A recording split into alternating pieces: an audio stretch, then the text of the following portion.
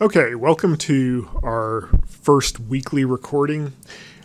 In this, I'm basically wanting to go over some of the basics for problem analysis and problem solution. So this is really just about problem solving in general.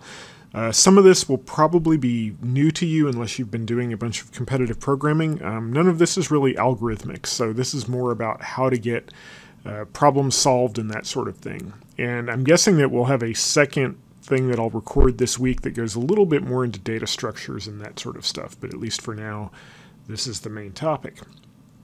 So I want to talk a little bit about problem statements. So when you look at one of these problems that you've seen in lab and that you saw in the problem sets, the first thing to do is go through and read the problem and identify what the important information is that's needed. And you've already seen some examples of this. But the idea is you need to read through and see what is the problem actually asking, because there's usually a story associated with it, just like, in the real world, they're not kind of these silly stories like we have in the problems. They're real things that happen, and you need to figure out what the computational issue is that you're really looking for in that. And try to ignore the things that are not actually relevant to the problem.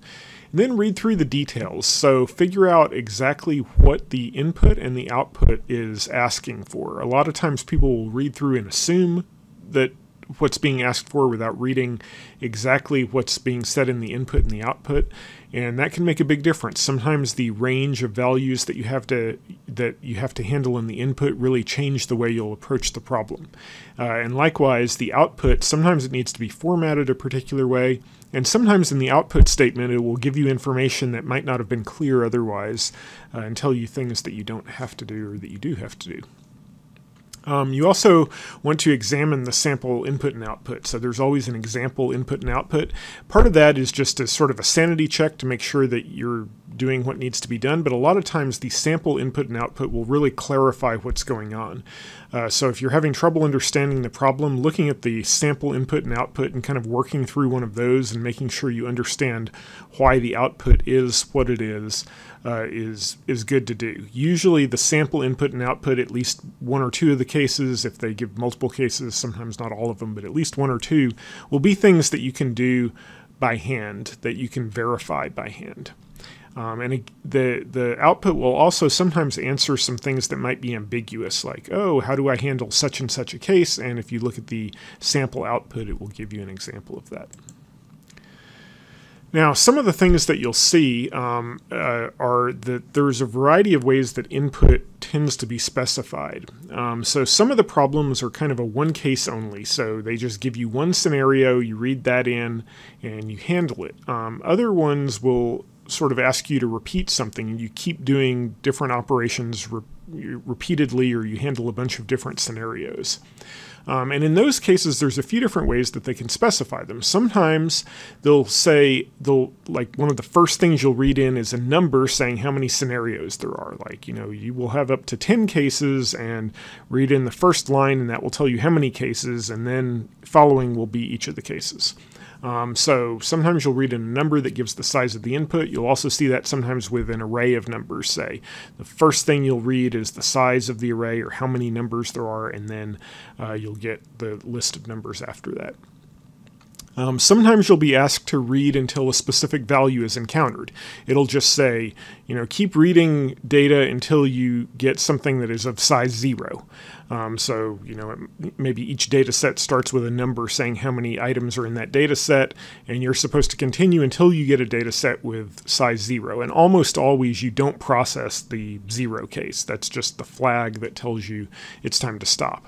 And then the other thing that you sometimes run into is they won't specify the end of the input. It'll just say, here's a file. Now notice we're not reading from files in these competitive programming contests. It's always from standard input, and the output goes to standard output. And so you're wanting to check in C++, this is CN, but you can actually check for end of file even on CN, just like with any other stream. And so if the EOF, if cn.eof as a function call is true, that means that you have reached the end of the file. And specifically what that means is that you have already reached the end of the file. And so that means that you have to try to read something in before that flag is true. So until you actually try to read something in that's not there and actually read that end of file character, it's not going to get flagged as true. So as an example, if you have a file that's empty, that there's just nothing in it, then you try to read in some number. Then you can check and see if cin.eof is true, and that will be the case, and nothing will have been read in. It would be, it would be like you're trying to read something in. So that sometimes takes a little bit of practice, but if you ever run into cases where there's not an end of input specified, that's how you handle it. Oh, excuse me. Okay, so one of the other things is when you're looking at input, you need to identify the size that's there. So often there will be limits given saying, things will be maximum this size or whatever. And one thing I would mention is you need to always be able to handle those limits, but that can also tell you kind of something that you can allocate statically. So sometimes it's okay to say allocate something of the maximum possible size and you just don't use it all. And then you can sort of hard code what that maximum size is. Other times you might want something that you actually specify what the size is. But I would say regardless, be careful about extra allocation and deallocation. If you are dynamically allocating and deallocating, that sometimes creates a time sink, especially if it's done inside of a loop. Just be careful of it. If you're doing this through a nicely implemented class like in C++, if you're using the vector template, that's okay. Even though it is doing dynamic memory allocation, it does it nicely. It manages it well. So you don't need to worry much about using vector, for instance. As you're doing your computation, you always want to think about what size is needed, not just on your input, but in terms of intermediate computation and in your output. So there are cases where you will read in a bunch of integers, but if you read in, just say you have a bunch of integers and all the integers are no bigger than 1,000,000, but you might have 1,000,000 integers and you're supposed to find the sum. Well, guess what? That sum might overflow your integer class. So in that case, you'd need to use a long instead of just a plain integer. And so just keep that in mind, that sometimes even though the individual things that you read in might fit within a standard 32-bit integer, you might need a 64-bit integer for your intermediate or final computation. And if you're using Python, that'll be handled automatically. But if you're using C++, you need to make sure that you declare things as longs. And sometimes that'll even affect the algorithm that you need to use to solve it. So if you know the size of the data that you're reading in, that changes, whether an n-squared algorithm is feasible or not, for instance, or if you need n log n.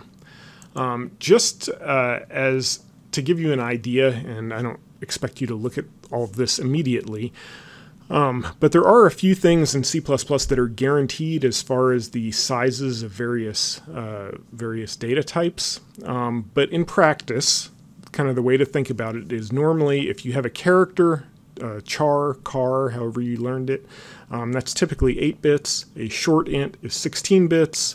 If you have an int or a long int, it's 32 bits. And a long is typically 64 bits. And if you need something more than that, you either need an arbitrary precision library, which unfortunately is not currently implemented as part of the C++ standard. In Java, there is a big num library that's standardized as part of the distribution, and it's automatic in Python. So just keep that in mind if you're really going to need those larger numbers. And keep in mind sometimes that the order of operations can affect the size you need. If you multiply two numbers together that can be a maximum of an integer, the product might need to fit in a long, as an example. And then even if you divide something later and it becomes smaller, keep in mind that intermediate computation might have needed more digits of precision. Okay.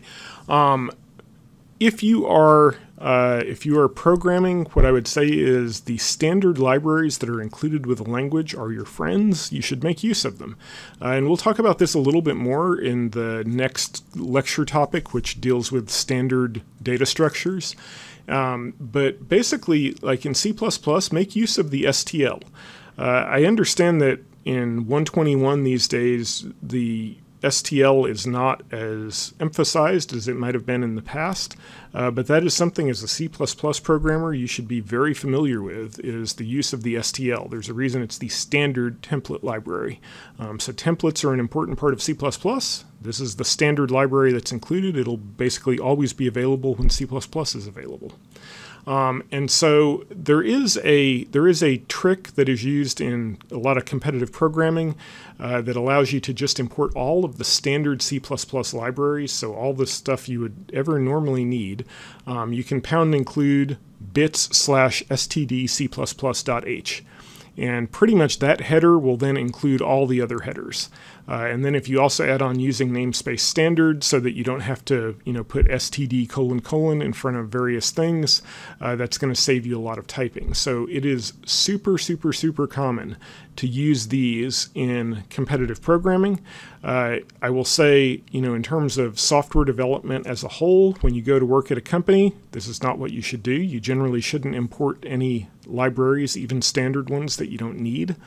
So just import the stuff that you need, and don't import extraneous stuff. That just opens you up to more and more problems. But for competitive programming, it's a simple way to just get everything in.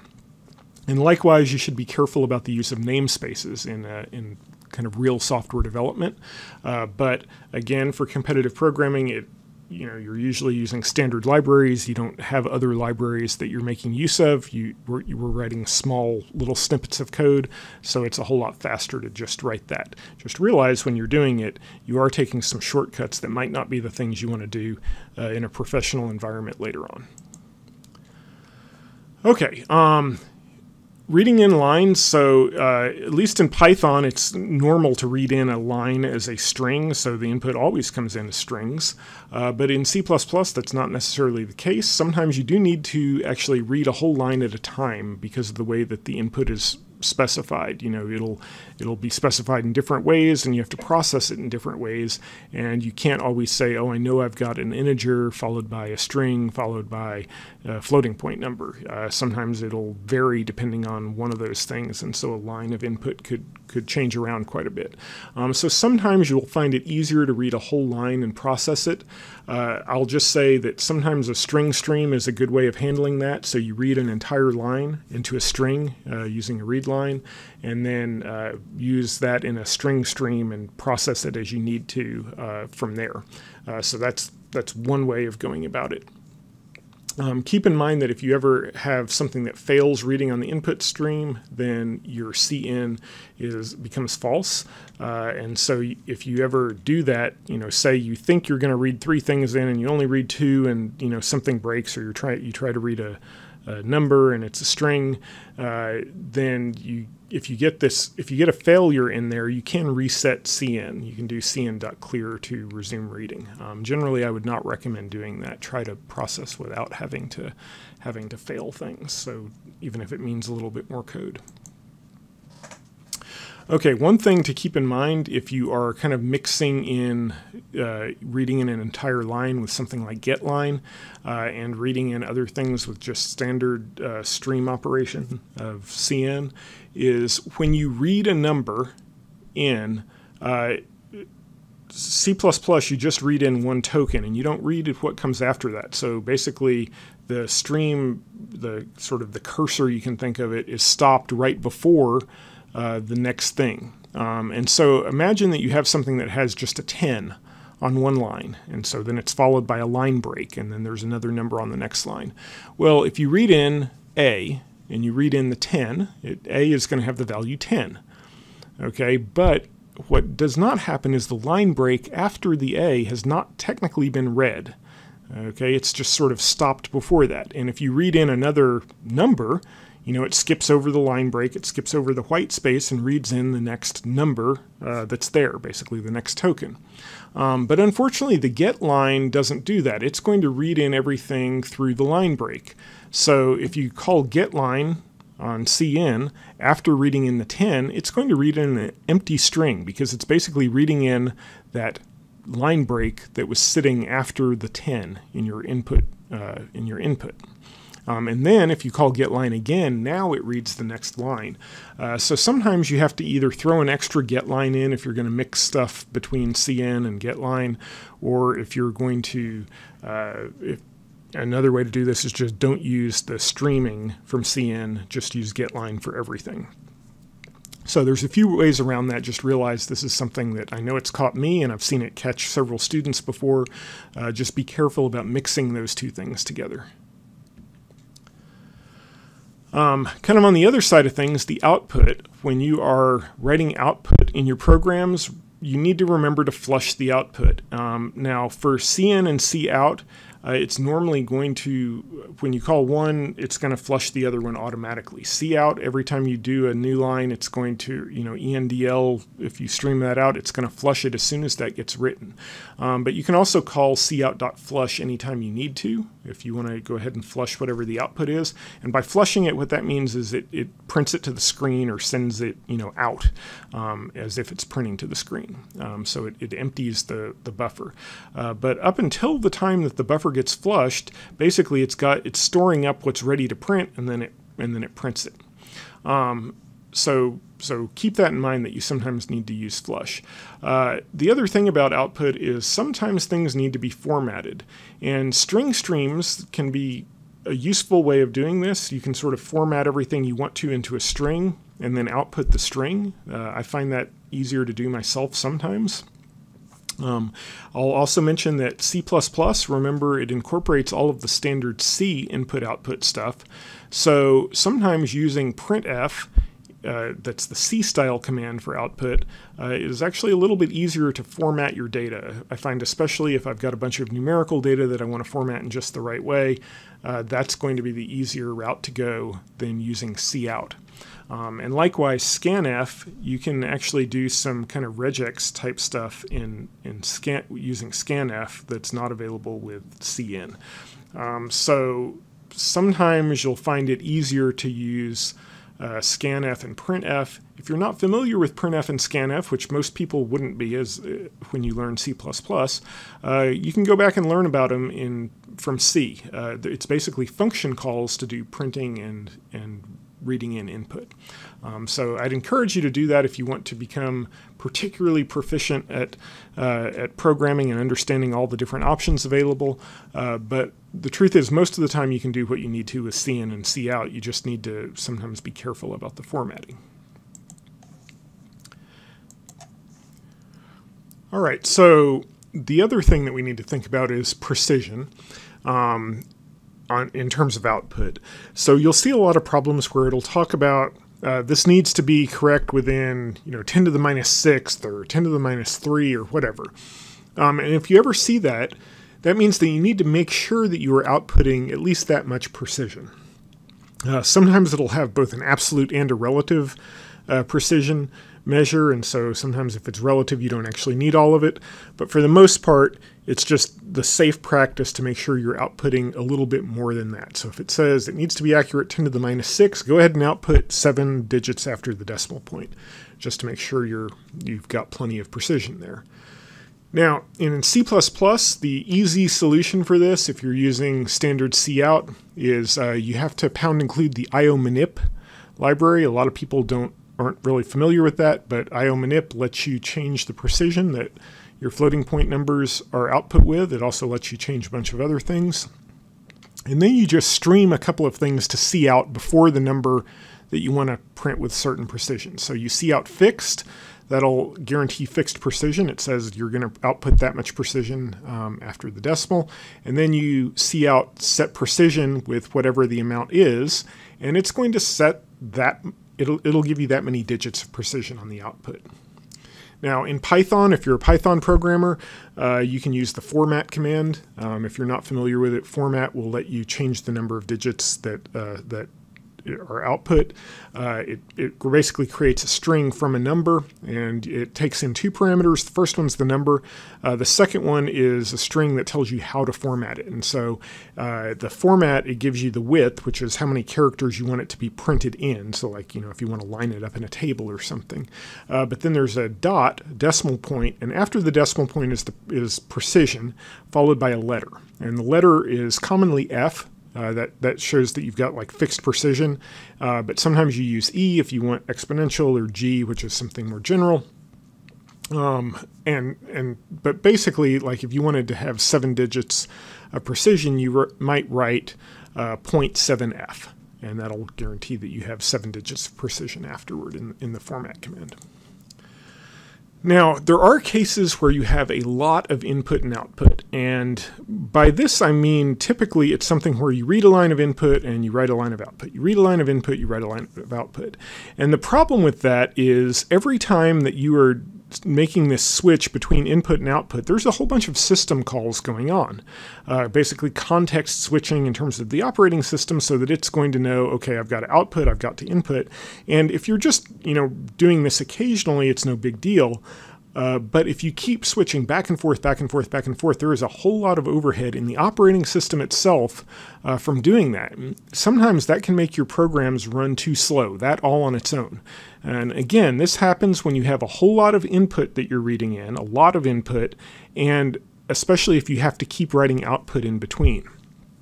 So there are some kind of standard lines. A lot of people who do competitive programming a lot, you think of these almost as just the magic lines that you put in there to make your input and output faster. But they're just to make sure you know what they are. The first one is this iOS sync with standard IO false. And basically this means that you're separating out the different streams from each other so that one thing is not necessarily flushing the other one automatically.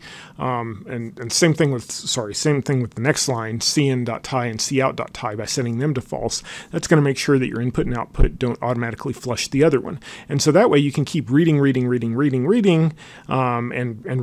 writing, and it's not automatically going to flush everything at the very at every stage in between. It'll just do it either when the buffer's full or when you call a flush or something like that. If you ever have an interactive problem, which I don't really anticipate us having in this class, except maybe as a challenge type problem, but if there's ever an interactive problem, that's usually something where you have to read data and write something out, and then read and then write something. You're sort of interacting with the judge computer. And in those cases, you really have to control your input and output. Well, you need to be careful about doing that in these cases, but basically the more control you want, this is a way of getting that control. If you're curious about how all this works, you can look into the details of how those commands work. But the basic idea is that you're stopping, in one case, you're stopping the standard C streams from interfering with the C++ ones, so that they're not like causing the other one to generate system calls when they don't need to. The other one is unlinking the cin and cout from each other so that they don't cause each other to cause system calls when you call the other one. Okay, we're going to talk more about testing a little bit as we go through the course, but I do want to mention a little bit about this just as something to think about in terms of your programs. So the first thing to realize, and you should have realized this already even in Lab 1, is that the sample input and output is not sufficient to test your code. Just because it passes the sample input and output does not mean you've solved the problem. And that should be kind of obvious. But it should also be obvious that it's necessary that you pass the sample input and output. I actually saw people in our first lab in the course submitting problems that failed the sample input on the very first problem in the very first lab. And so if you write a program, first check it against the sample that's been given to you. If you need to, you can like cut and paste the sample into, I'll just say it's sometimes helpful to create files that have the sample input and output and then redirect those files. If you're on a Unix-based system, you can even do it through a command prompt.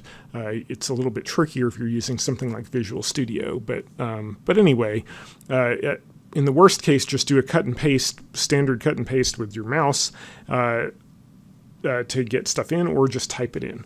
But you want to make sure that you pass the sample input and output.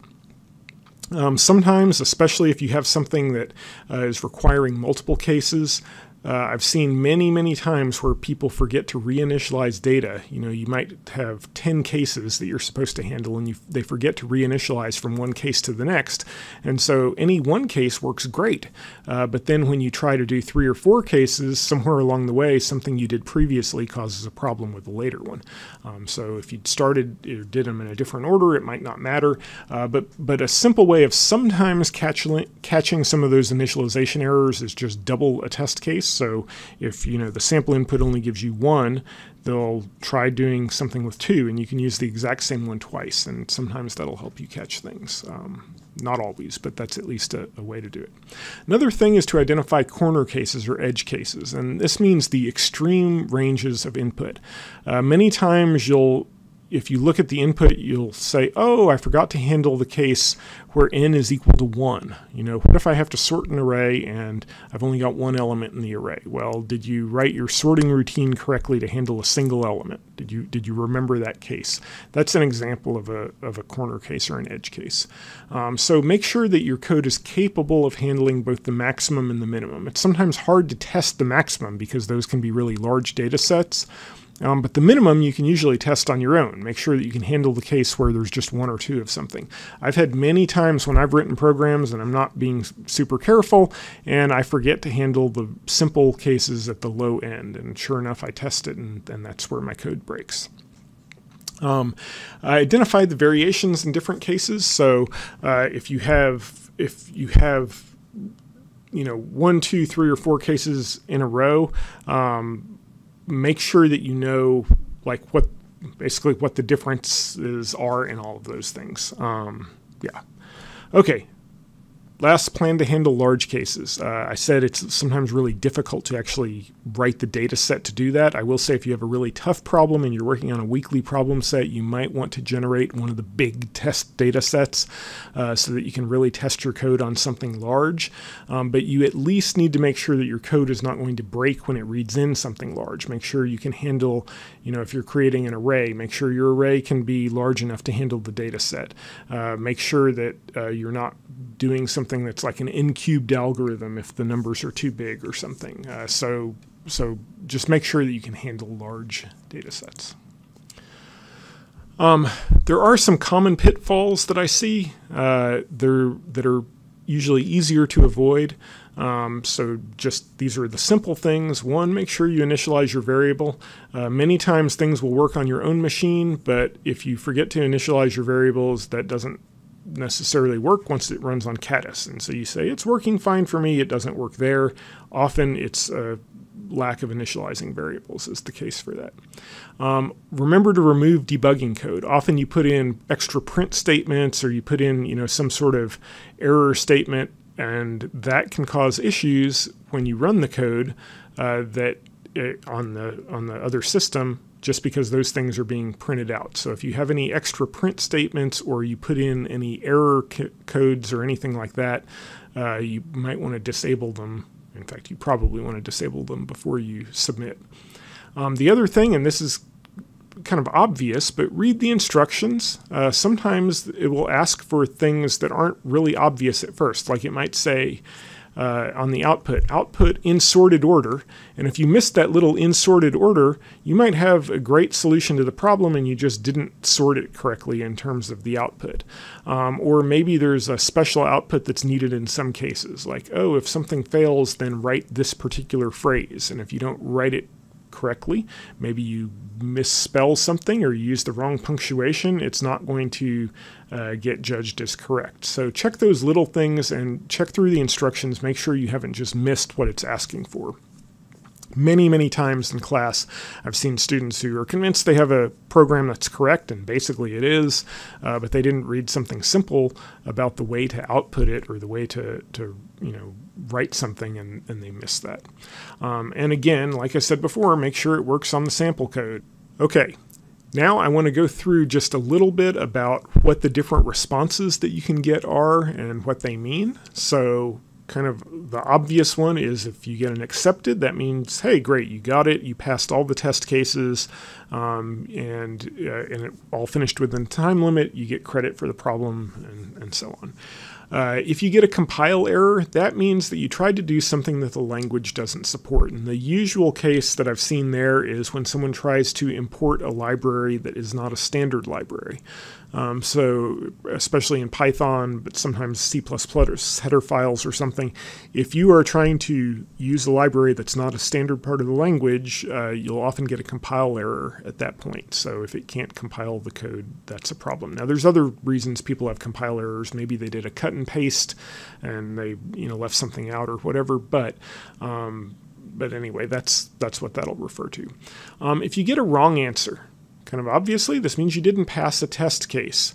Now, in Caddis, for our class, you can see usually what test case you failed on. I believe it shows that to you. That is not always the case in other competitive programming environments. Sometimes it just tells you, nope, you got a wrong answer somewhere.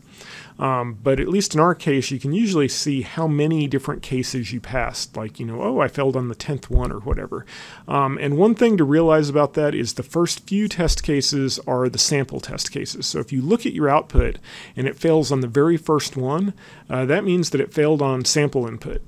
So make sure that things were working for the sample input, or check to make sure that you didn't do something silly like, not initialize a variable or something like that. Just be aware of that. You can also kind of figure out if you've made progress over your previous time or not.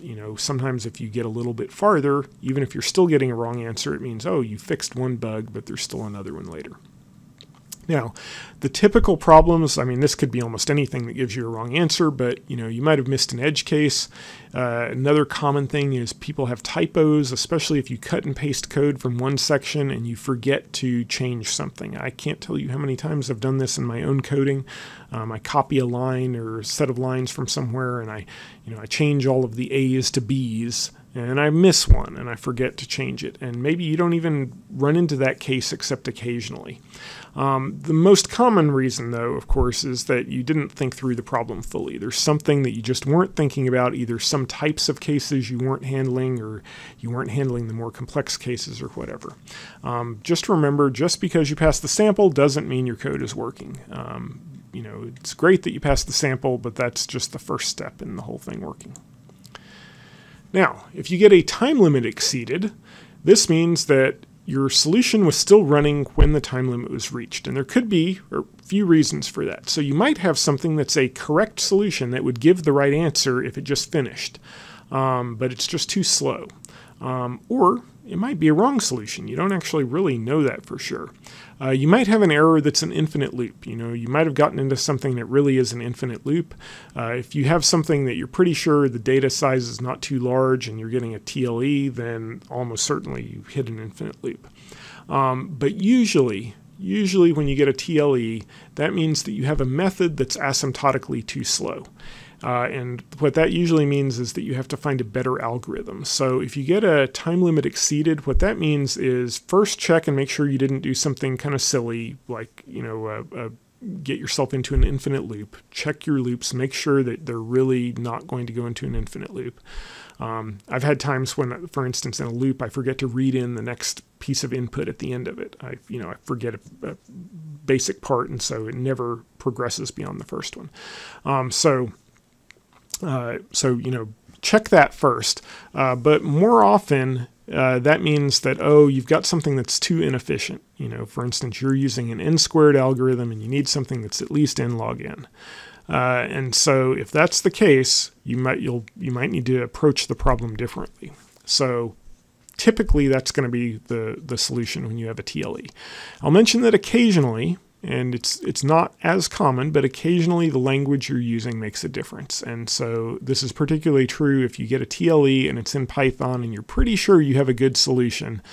You can try doing it in C++ instead, or Java, and see if that improves things. So occasionally that's the case. That's not the typical reason that people get TLE. There's also a memory limit exceeded. This is pretty rare. People usually don't encounter this. More commonly, they'll get a TLE before they get an MLE. But occasionally, if they have something that's got a memory leak, or they're doing too much dynamic allocation, like too large of an array, or they get a dictionary that's too large. Later when we talk about dynamic programming, this comes up I've seen memory limit exceeded the most in dynamic programming type problems.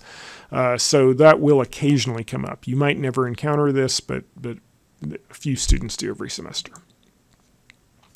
Okay, then the other one is you get a runtime error. And a runtime error, what that means is the program either crashed or it threw an exception. It finished with a non-zero error code. And so something happened while it was running. And I'll tell you the most common reasons that you run into for this. So one is array out of bounds access. So if you get a runtime error, good chance there's an array out of bounds. So make sure that you weren't accessing something out of bounds. If you have an uninitialized variable, that can cause a runtime error. Typically, it just gives you wrong answers when you do that, but sometimes it'll give you a runtime error. If you have a stack call depth that's too large, so especially if you have a routine that's recursive and so something keeps getting called, well, there's always a limit in how deep the call stack can get. And I don't remember what it is. In Python, I believe you can actually reset what that call stack limit is, and I've seen people do that in their code to get it to pass. But you have to be careful about that because you're likely to run into memory limits or time limit even if you do that. But basically, the point is you can only make so many levels of function calls deep. And that kind of prevents basically prevents the stack overflow from overflowing in the computer. So you don't want to have too many function calls one after the other. Another one, kind of obvious, is division by zero. If you have something where you're doing numerical calculations, make sure you're not dividing by zero. That'll lead to a runtime error. And then the other one that surprisingly maybe comes up as a runtime error is if you ever try to do a static allocation of too much memory. And so you declare something and you say, oh, I need to have X amount of memory, and if you're, I think the limit is around a megabyte or something. It's probably more than a megabyte, but something like 1 million integers, I think, is the usual limit that they have. I don't remember for sure, but if you're trying to allocate too much memory at once, it'll show up as a runtime error. And I'll mention that this is very system dependent. So I've had code before where I have things that run just fine on my own system, and then I submit it to an online judge, and it exceeds whatever they have the settings for on their system, and I get a runtime error out of it. And if I just lower that memory allocation, it works fine. It's less common now because people don't use pointers as much as they used to, but there's all sorts of issues that can come up that cause runtime errors related to pointers. And anytime you're dereferencing stuff, you can at least, there are always opportunities to getting runtime errors here. I will mention one thing, just since it's sort of related to this, that in C++, some people are used to accessing elements of a vector with .at and then I for the index. And when you do that, it does bounds checking for you, and you can catch exceptions, and you can do some nice stuff with that. And that's actually often a good way to program. But it's also less efficient because it's doing error bounds checking. It's also, that takes time. It means anytime you're accessing a memory element, it's checking to make sure that you're accessing something that's within the bounds.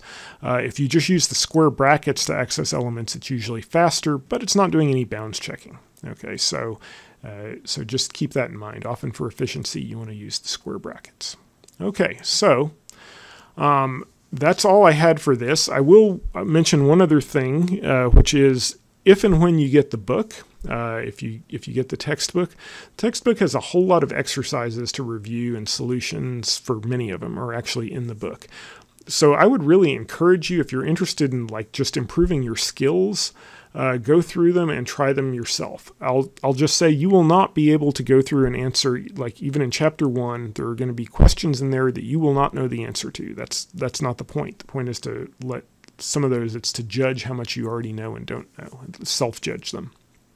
Okay, but if you learn the things in the exercises, once you know them, you will become much better overall. So if you're just interested in improving your skills, improving your knowledge, going through the textbook and looking at the exercises that are there and then the solutions for them is a good way of improving your knowledge. It's just as additional study. It's not going to be something that we assign in this class.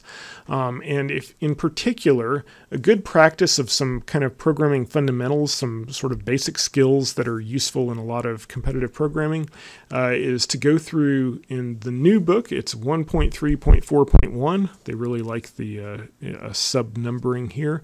In book 3, if you have the 3rd edition book, as opposed to the 4th edition, it was exercise 1.2.3.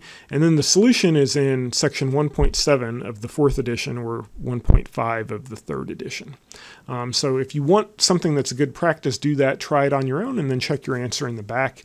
It says, hey, how would you do such and such in Java? How might you do this in Python? And so on. And the more you work to make sure you understand the implementations and potentially reproduce them on your own, the better off you'll be. Okay, so that's all I have for this particular lesson. Like I said, for a second part this week, I will probably do a second recording going over some basic data structures, and that'll also be available online.